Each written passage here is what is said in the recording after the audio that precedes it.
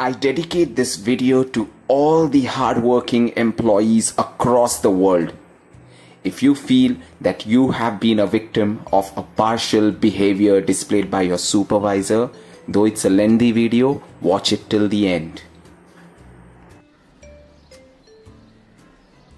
Hello, you little evil being. I know why you're here. You don't like your boss. You want to get rid of him. You want to kill him, not cure him. But I'm giving you a tip to kill as well as cure him. Right? So, for the first time ever since I started making these showerful thoughts that come while in my head when I take a shower, I'm sharing a slightly evil thought with you guys that could help you kill your boss or cure him. Are you ready for it? Yes, let's do it.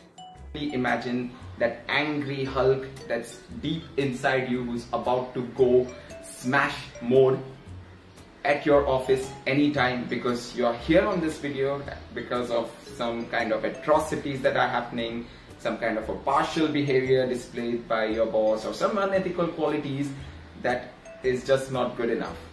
So here I am with yet another episode of Showerful Thoughts, where I'll share my thought on how to be productive in an evil manner. To begin with, let me ask the Hulk inside you. Are you ready to know the secret weapon that could help you kill and cure your boss at the same time?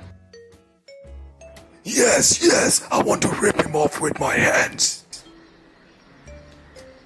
I'll narrate my short story of a journey that started from being a full-time corporate employee to being a full-time entrepreneur. Within post I narrate that incident, you will know what that weapon is, and just in case if you don't get it, I will still let you know what that weapon is. So it all started 14 years ago when I started my first corporate job. And I worked in corporates for 12 years before I moved in, before I became a full-time entrepreneur and the founder of my business, Team Legacy Fitness. So when I started off, everything was good. I graduated. It was a new world for me, trying to learn things, trying to know people, getting to know people. And in the process, I came across a lot of people who were considered as supervisors or leaders. Fortunately, I was always lucky till the last organization. In the past, I worked in 3 organizations in total, split across 12 years. In the first company, I worked for 3.5 years. Second one, I worked for 4.5 years. And the last one, I worked for almost 4 years. Now, in the very first organization, when I started off, things were good.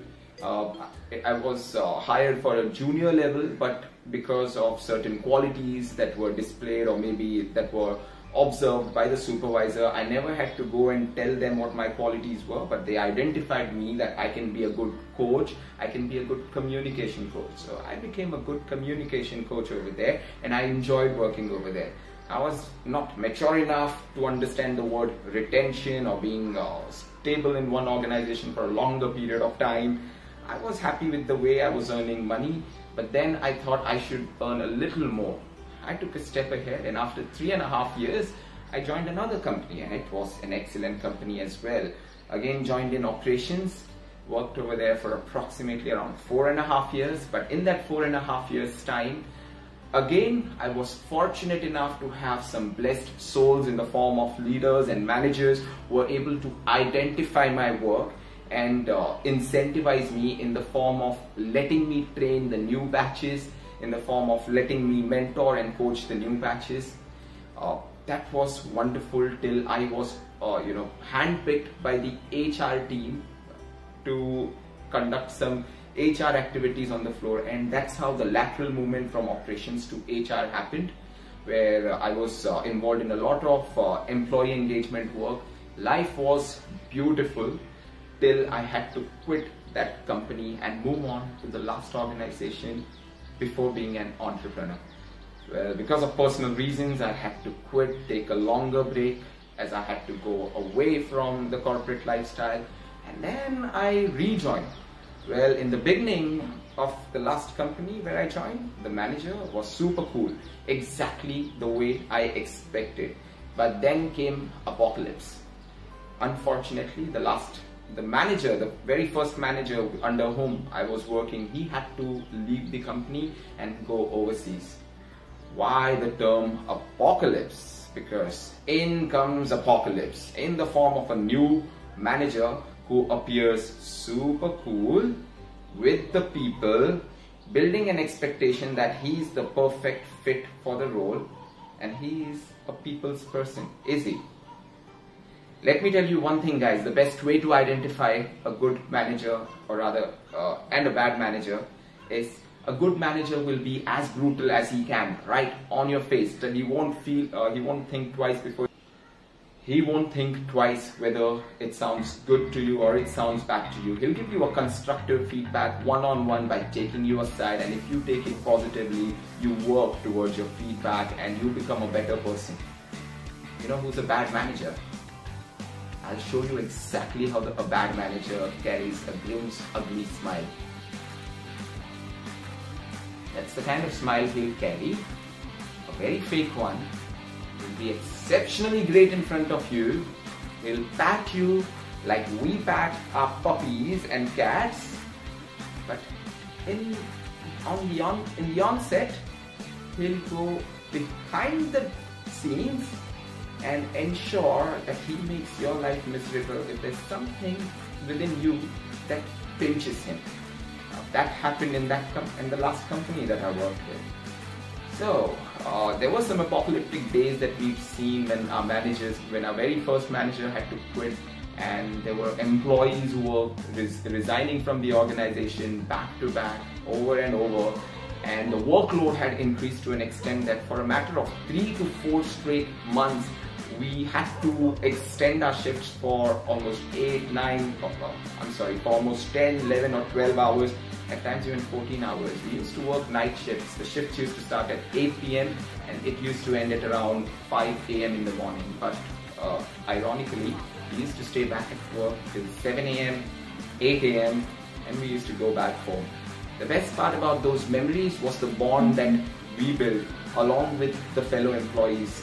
A very strong bond with the leader as well, who managed the ship well, while the manager was handling the process, was unaware about the kind of efforts that the people were putting in. Now, when people put efforts, they're not doing some honorary services. They do it because they're expecting something out of it. And I'm talking about an opportunity. Now, there were many atrocities that happened, but I'll narrate the one that happened in the beginning, where I rubbed this manager, we won't use the word manager, let's be a little metaphoric. I'll switch the word from manager to maybe a word called Babji. Sounds good. It sounds good and evil. So Babji got offended because of an attitude I carried. And I have a sick attitude of not keeping things to my heart, being constructive enough to ask, to question. I feel I have a right to, and I will always do it no matter what, because that means I'm building a transparency in between me and the other person. So there was an incident that happened when, after 3 or 4 odd dark months, the ship that was, literally rocking in the storm stabilized with the help of the leader who was handling it, and with the help of employees, which included me as well, just a few employees, a handful of them, 3 or 4, that's it, or maybe 2 or 3. So it stabilized, and we were expecting some incentives, not in the form of money, but in the form of recognition through some kind of opportunity. What happens there is weird. Super duper weird. We had some new employees who joined who were in the system for a good 5 months, 6 months, who were trained by the leaders. Then it came down to the existing people who were in the process for quite some time to train some new employees who will be joining in the coming batches. And that was an opportunity which made my eyes glow, made my skin glow, and I was like, wow, I'm getting it. Or someone who has done everything better for the company to stabilize will get it. Unfortunately, that didn't happen.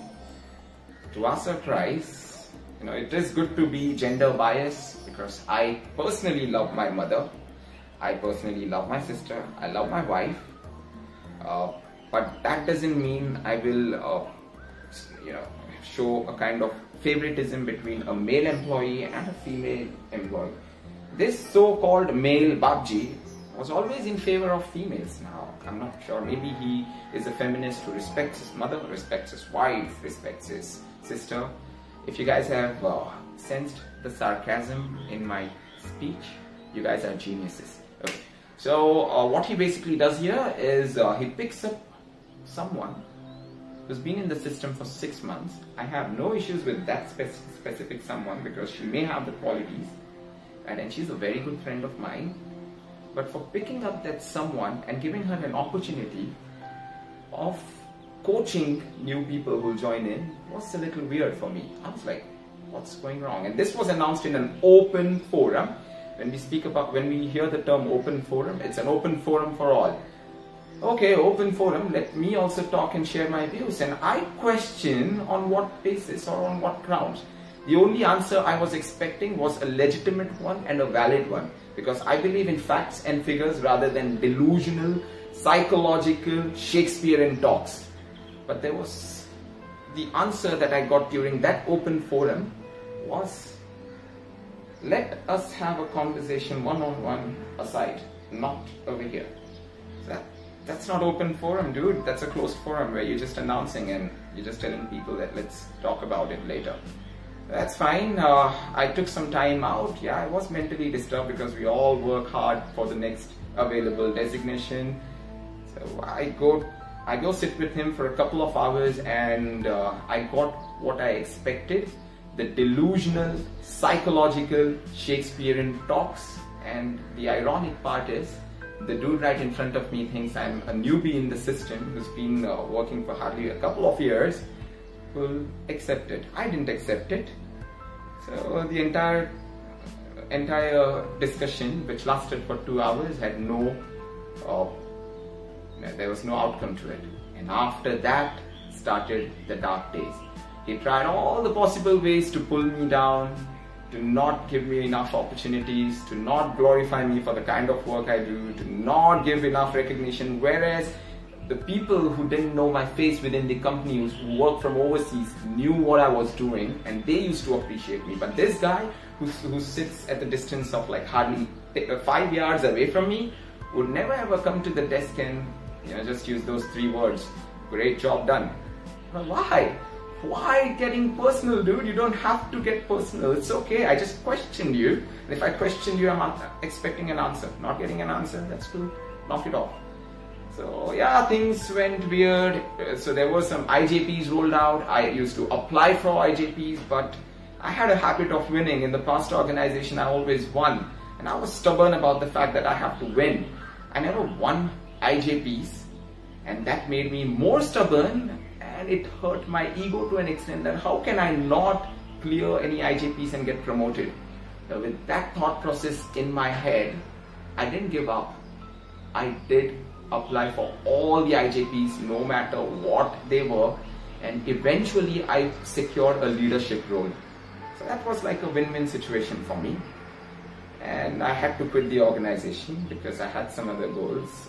That other goal was set after the last goal that I achieved, which was getting through in an IJP and leaving the organization, and not leaving it just like that.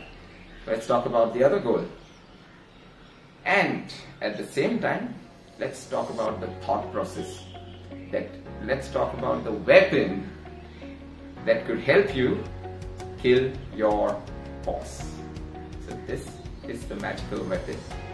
All this while, when he created atrocities, created a negative atmosphere, made me feel like a loser, I never ever let those affect me towards my productivity or towards my goal. But he was the reason why I was stubborn and wasted my time in that company only to get through in an IJP to show him what I was worth of. It shouldn't have been done.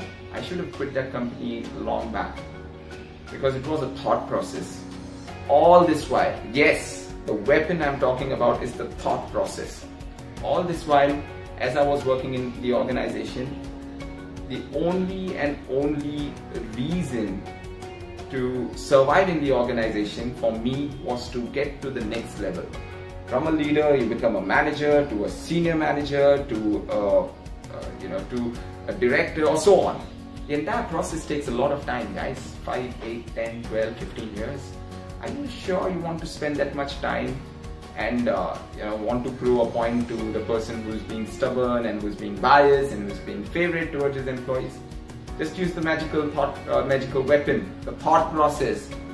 Eliminate and diminish that person. Kill that person in your thoughts, the one who affects you negatively. Babji affected me negatively. He doesn't exist for me anymore. If a person has a characteristic of changing his attitude after realizing what he did was wrong, then you can use the same weapon to cure him. Thought process. Show the world what you're worth of. Don't show one specific person what you're worth of. Have a thought process which is strong and level-headed and keeps you level-headed to achieve your goals. So just in case if Babji is watching this video, Babji, thank you very much for creating so many hurdles in my professional life. It's because of you I became tough and strong enough, and it's because of you I developed a thought process that I don't want to be a manager, I don't want to be a senior manager, I don't want to be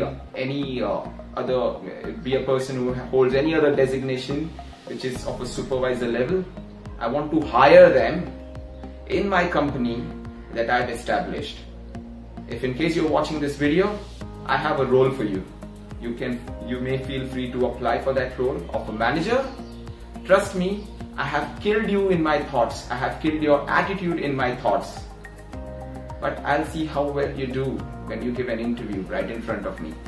Team Legacy Fitness states train, transform, inspire. Yogesh Honavarkar signs off. Now that you are done killing or curing your evil boss, you can join me in my endeavor of making as many minds mentally fit and as many bodies physically fit. We look forward to make 1,000 people fit every year. To be a part of that 1,000, subscribe my YouTube channel, The Lifestyle Hackers. We also have our Facebook and Instagram page, Team Legacy Fitness.